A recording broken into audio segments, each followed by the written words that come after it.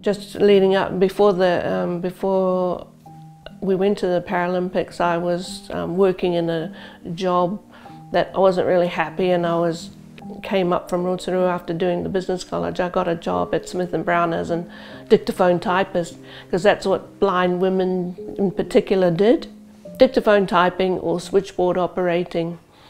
So I did the dictaphone typing. It was a job. It meant I could, you know, we had a flat by then, so I had to have a job.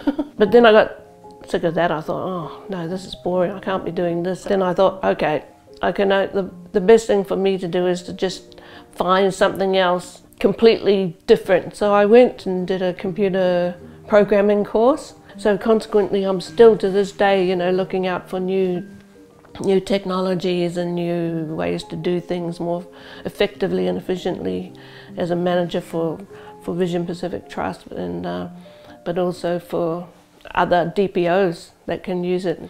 Welcome to Generations of Change. I'm Áine Kely-costello, a young blind journalist and advocate known for my delight in asking endless questions.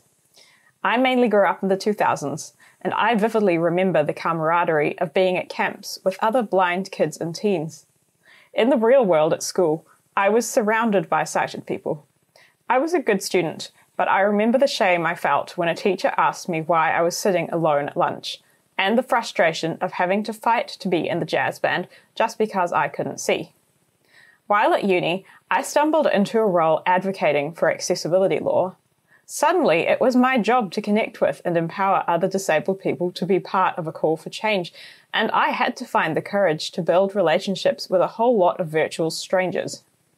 That job would end up bringing me into community and solidarity with students, writers, academics, business people, and advocates of all ages.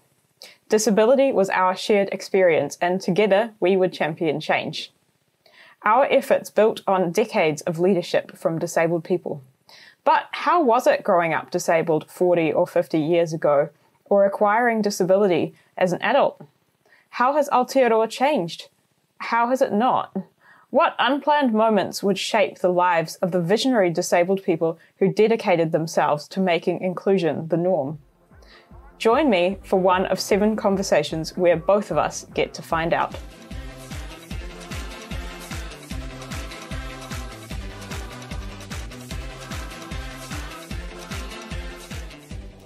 Kia ora Tewai, it's so good to be able to talk to you today.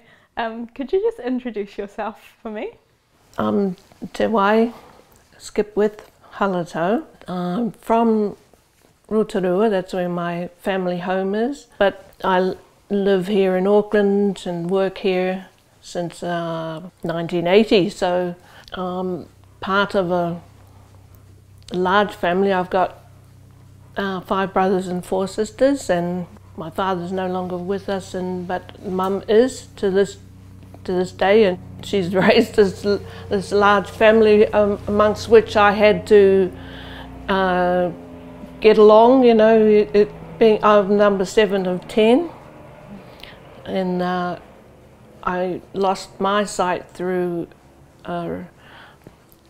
retinoblastoma when I was about 4 years old, and that meant that my parents made the decision, after meeting with the foundation welfare officer at that time, that I should go to the Blind Foundation for education, which meant boarding away from home. So being part of that larger whānau meant that I think it gave me the resilience to sort of hold my own amongst your siblings.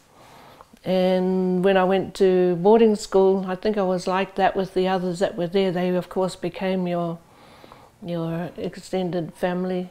And even though you miss home as a kid going away to and boarding, you know, you find your friends that have been lifelong friends. You know, I've got lifelong friends from going back to when when I was 5 years old.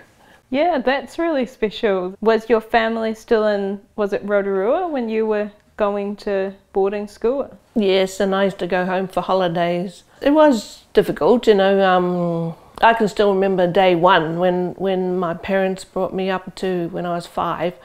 I can still remember kicking my feet up on, you know, throwing a tantrum on the hall floor. But, you know, you just had to get on, and after a few days you settle down and the homesickness goes initially, and then you get into the routine. And in primary school, is this sort of like the 50s or 60s where, what time period are we? In the 60s, so when I started at Parnell, that would have been 62, I think it was, and then we moved to Homai College, I think, in 64. And at that point, did your parents or did your whānau feel like they had a choice about where you went to school, or was it very much that blind children were expected to sort of go to Parnell and Homai? Probably leading when I was 4-ish, 4.5, something like that. I did go to school with my siblings, with my sister and my younger brother. And I remember being in class and they were giving out books and pencils for the kids to draw with, and I didn't know what to do with them. So I think I realised then that, I don't know how to deal with this. So I think then it was probably a sort of a realisation that I can't play with the kids in the same way that they're playing.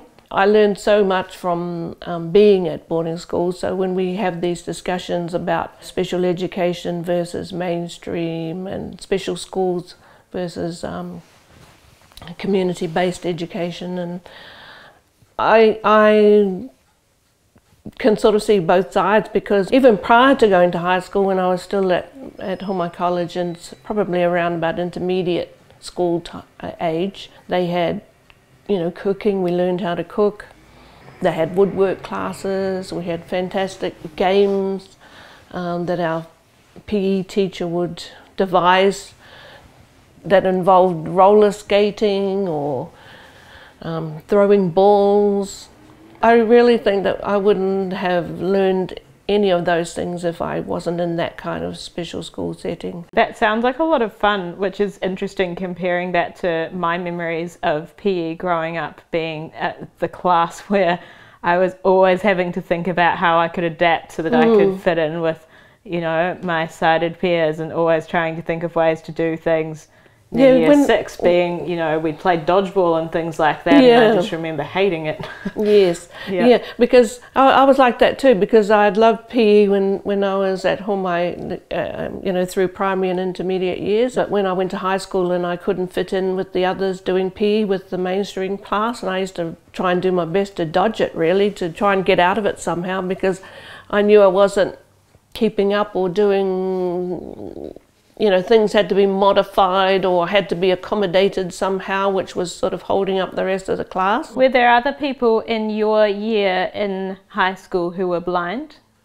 Oh yes, and of course they had the resource centre at Manurewa High School, one class for the sort of low vision students, and then the other where the blind students would hang out and go and get, you know, store our humongous volumes of maths books and all this kind of thing. Right, that's really interesting. So in high school, did you get a combination then of staying in the hostel in the special education environment but being mainstreamed through high school, was it? Exactly, that's what it was, yeah. We experienced walking to school similar to the other kids. They were walking from their homes to the high school, so we took our packed lunches, which were like other kids. We either swapped them or kept them. We sort of had that mainstream interaction, so to speak, and but we also had the backing of the special school setting, because we came back from high school each day. We had to do homework. We had to do what they call prep, and they'd bring in teachers from the high school to give us coaching lessons and extra tuition. Oh, we had to keep our own rooms. This is when I was at high school. We had to learn how to clean the toilet. We had to learn how to iron our clothes, mop the floors. We learned to make our own suppers and that sort of thing. See, and this is embarrassing, but I still don't know how to iron. And you know, that sounds like a sort of thing that it would have been really useful to learn at school, actually. When you would have transitioned to high school, I guess that would have been coming to terms with seeing like your blindness from the point of view of the sighted kids more for the first time. I was certainly aware that my Perkins braille, which I had to carry to class, was noisy, so you had to try and work your braille machine so that it doesn't make too much noise to distract the rest of the class. Which is just about impossible. You become aware that how difficult it is socially to find a spot to sit, something as basic as that. I mean, how do you find a spot to sit to eat your lunch, and then how do you know who's around you? And you become so aware of what accommodations you need, if any, or how you're putting people out. And so I guess you become a lot more self-conscious in that sense. Yes, very self-conscious. That's part of, I think, teenage years too, and so you sort of, it's all amplified. Yeah, totally. But you know, I did have friends that would, I could go and, like, if I set it up, if I said it in the class just before lunch, I said, well, where are you going to have lunch, you know, so that I could go back, dump my books and so on, and then take my lunch to, if they're there, or to the spot where they said they'll be. I really enjoyed it because I liked making friends outside of the hostel friends. So what did you do when you finished school? When I finished? Yeah, when I finished school, I did a year at Rotorua High School, where they had brought in a business college course. So it's typing, business, what do they call it? It's like economics. Well, they taught shorthand, of course, because that was still in then. This is in 1976. And what was that? Was that a course that you wanted to do, or did you just feel like you needed to do something and that was available? Yeah, pretty much. But it was a good course, because I found it very easy, actually, and I think that was because of I figured that it was because of the standard of education that I had had at high school, because I actually was top of the class. I announced to my parents that I was going to move to Auckland to live with my boyfriend, who's now my husband, and so that's what I did. And was that about the point when you would have started training in track and field stuff as well?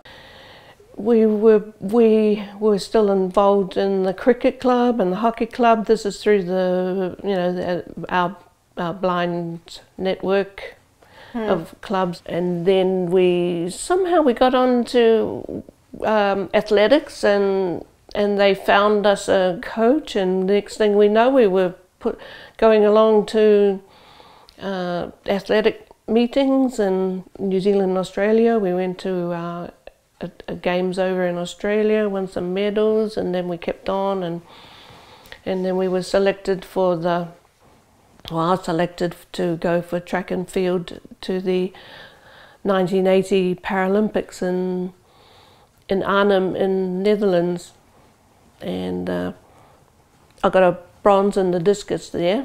Yeah, it's fantastic. Yeah. And so that was great, but I didn't pursue any more of the athletics. But then we very much saw sport as, when I say we, I'm still talking about Latour and myself, we very much saw sport as a way of giving, of a person feeling good about themselves, and through exercise and whatever it was, whether it was lifting weights or whether it was any kind of exercise and sport that people want, that a person would identify that they wanted to pursue. In the 80s we advocated to the Latour and I, we both advocated for the setting up of a gym along with some other friends. We got the first gym at the Parnell campus set up.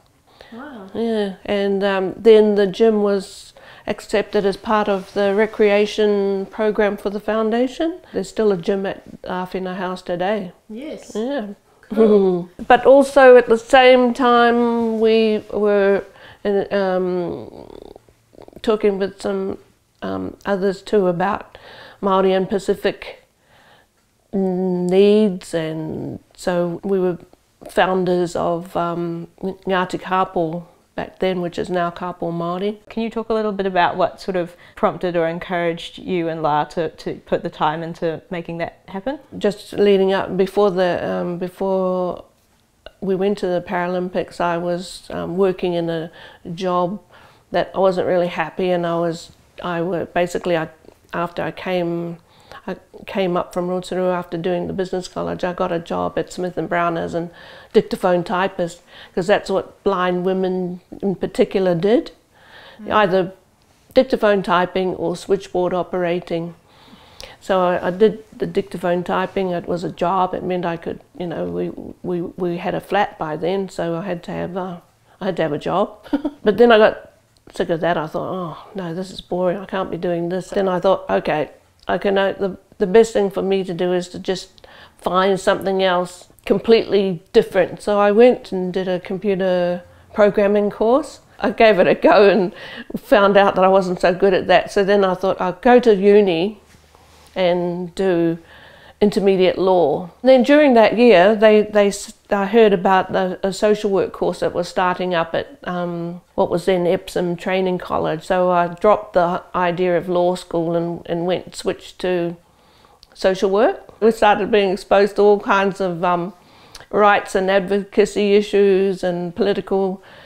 The basis of the course really was to teach you how to analyse things from a systems point of view, from a political analysis. And I guess that's a skill set that you've continued to use. Was that around the time when you would have gotten into founding Vision Pacific? Or was that later? No, Vision Pacific came along in the 90s because by that time we were getting requests from organisations around the Pacific, you know, how do you build the capacity of our committees? How do you run your office? What's governance mean?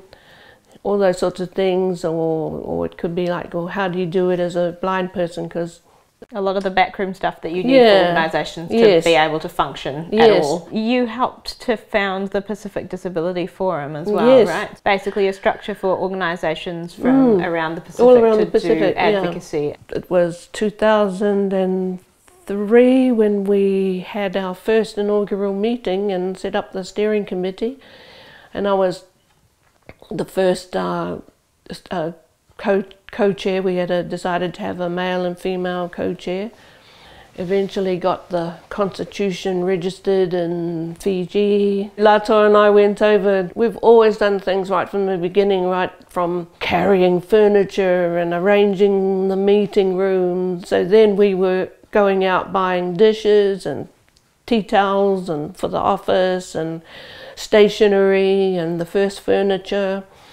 And setting up, I plugged in the modem in Suva. All of these sort of very hands-on stuff is sometimes not really seen as the domain where blind people would end up being. Yeah, we'd done it right from the beginning, even going back to the 80s when we'd meet together, you know, at associations rooms. We'd go around and pick up the key from Cyril White for the meeting room and open up the house where the association was located in Titoki Street, and set out the mattresses and arrange the food and all this kind of things. Even going back to that computer programming course, technology was always a really big thing for me, and so much a part of making sure that I could be totally as independent and productive as possible. I'm still to this day, you know, looking out for new technologies and new ways to do things more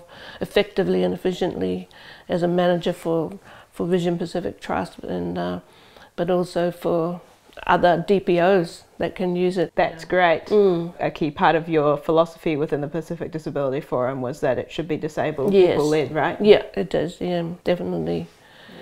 What we're seeing now is that we're getting organisations that can actually mentor or train other disability organisations, and within their so countries they don't just well. have to look to, say, us here in New Zealand or in Australia as the as the ones that, you know, have got the experience, because actually a lot of them have got experience too. They've been able to train the office managers and then also run programs for the chair of the board or their executive committee, and learn about keeping proper books and that sort of thing.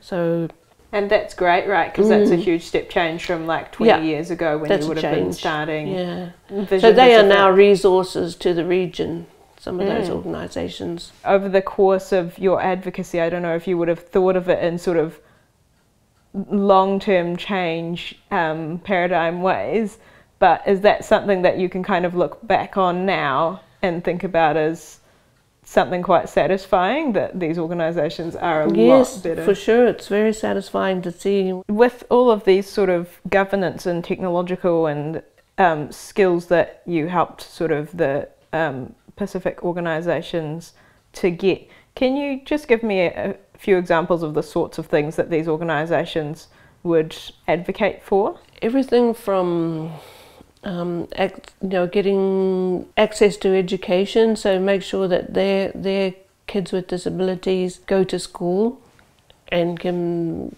participate in the curriculum to the best of their ability. They have different projects in their countries, in their island countries, about making sure that people with disabilities are included in discussions about how to respond in times of disaster, because of course our island countries have earthquakes, volcanoes, weather events, you know, floods and things like that. So they could talk to their different ministries about the needs of deaf people needing to have access to sign language interpreters in order to make their needs known at the hospital or wherever they're getting, where they need to access services, health services. Access to justice, where people who have psychosocial disability may be mistreated because they're picked up and seen as a nuisance, or they're not treated humanely, and that's meant the start of organisations that will advocate for their point of view, their rights as people with psychosocial disabilities. And what would you say to maybe younger people now who are kind of not sure if they want to, do advocacy like within our lives, or we're all doing 100 different things, and is it something that it's worth making time for, given that a lot has been done and a lot has gotten better? Yeah, that's a tricky one, because you see it, and I was probably because there's so much now for young people to get involved with. If they haven't had any exposure to disability, or other people with disability, then it's probably not occurred. It wouldn't occur to a person to start seeking out or finding, or being involved with other disabled people. So that is a challenge, how to enthuse or involve young people. But when I'd left school, sport was sort of a way to engage with people without being you got to do this or you got to do that. And then you see the need, you find out through engaging in sports that, oh wow, there's other ways of doing things. So it's probably a matter of just identifying, coming up with a way that will engage people where they want to be, youth. Engage youth where they want to be. One of my first interactions with lots of blind people was when I was 11 at a Braille music camp in Australia, for example. That was music, really, that's another way. For example, the Solomon Islands, they started a band. Te Tō Matoa in Kiribati, they have a band, and they do even more. They do street dramas and things like that involve not only blind people but people with other impairments. And what kind of keeps you going, with the advocacy stuff? Because you've obviously been doing it for a really long time, and it must get does it feel like it gets a bit monotonous after a while, or is there a type of change that you can sort of see happening, or something that keeps you motivated? You know, my day job, so to speak, is we have a supported independent living contract. That's such a positive area to be in. It's sort of like, you know, because you're working with a person to achieve their identified goals that they want to achieve in the plan that we help write up with them, in partnership with them. We've always had this philosophy, I say we again, as Aotearoa and I, because as a partnership, you know, we've always done things together, but we have a shared philosophy that we can work at that individual level. We also see the value in working at the group level, whether it's setting up a peer support group, belonging to a club, belonging to an advocacy organisation, and then there's the international stage, lobbying government to make changes that we see that affect individuals' lives, and then as a group we can work in to make submissions and contribute to the discussions on making changes to laws and so on at the national and then and international level. Which is quite a contrast from the what was it, dictaphone typing job that you were supposed to be doing in the 70s as a blind woman, right? And that set of expectations. Thank goodness I'd got away from that. Thank goodness, because look at all the things that you've been able to set up when you got away from that. Maybe others might be encouraged by what I've done or what I've been doing, and maybe try things too, and you just got to give it a go, I think. In conversation with Tewai Skipwith-Halatau. The music is Siva by June. Development and funding thanks to Imagine Better. Edited by Juliana Machado. Visual direction by Benjamin Brooking. Produced by Áine Kely-costello.